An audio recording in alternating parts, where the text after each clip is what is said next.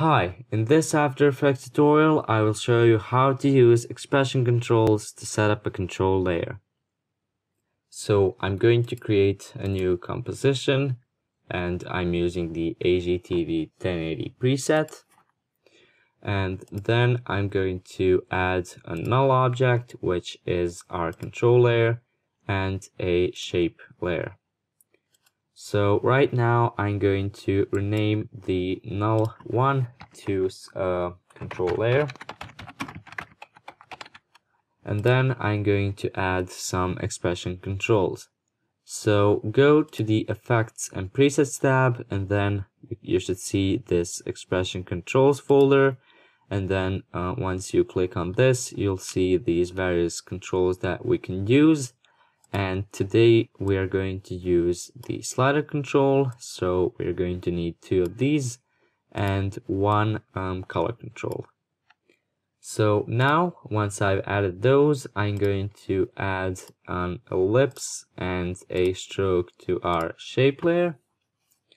And I'm just going to change the size of the ellipse to 300.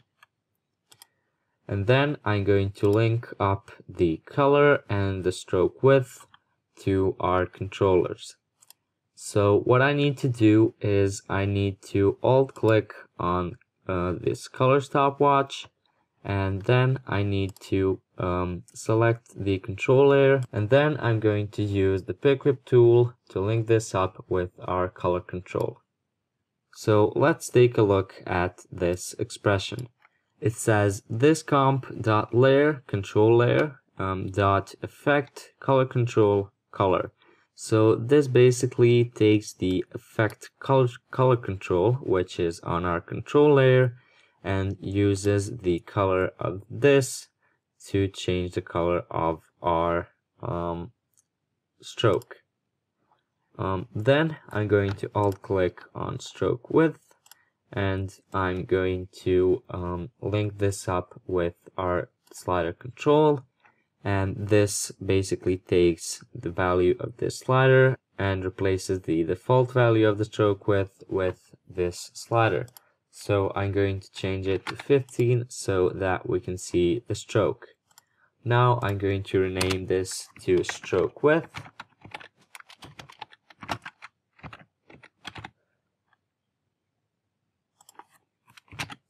And I'm going to rename this to stroke color.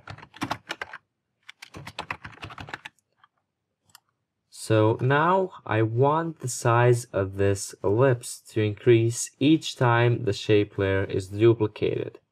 So I'm going to use an expression for that. First, I need the index of the shape layer, and we can see that if I add more shape layers, the index of the shape layer 3 will be 1, and of the shape layer 1 it will be 3. So to fix this, I'm going to subtract the index of our control layer with the index of, for example, shape layer number 3, so that we can get number 3. So I'm going to delete these two, and I'm going to alt click on this size stopwatch, and we can see it says content ellipse path 1 dot size, and this can be replaced with value.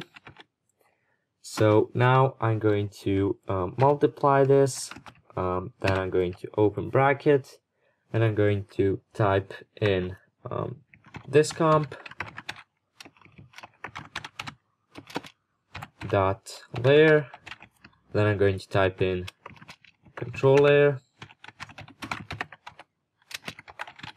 and then I'm going to close this bracket, and I'm going to type in dot index, and then I'm going to subtract it with the current index.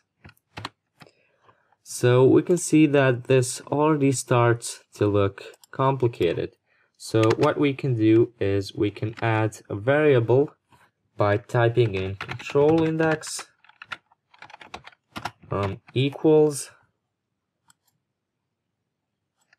and then I'm going to copy this and I'm going to paste it right there, And now I can just type in controlIndex minus index. So that looks a lot simpler.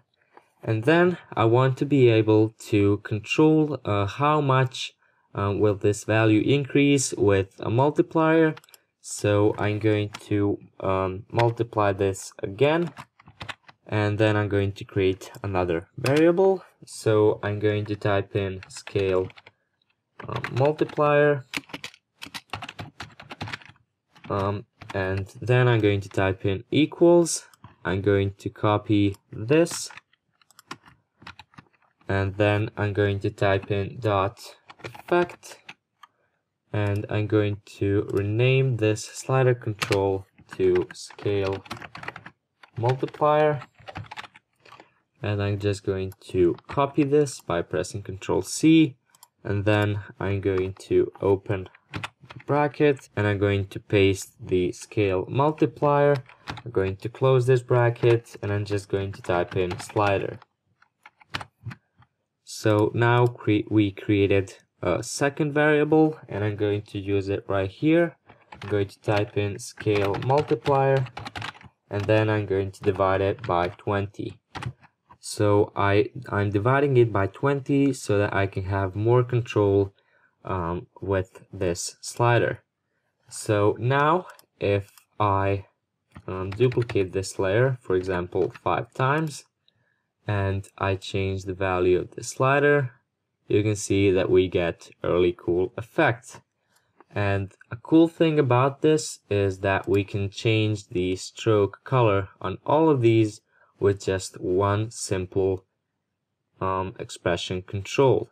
So I'm going to change it, for example, to green, and I'm going to change the stroke width on all of these, and that's really simple.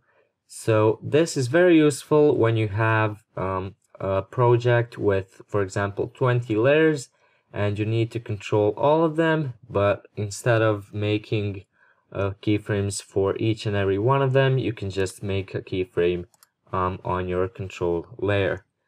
This is also useful when you're making templates so that the end user can customize all of this really simple, and he doesn't need to go in every layer to customize it. I hope you enjoyed the tutorial, and I hope that you learned something new. If you want to see more tutorials like this one, please check out my channel and subscribe. Thank you for watching, and see you next time.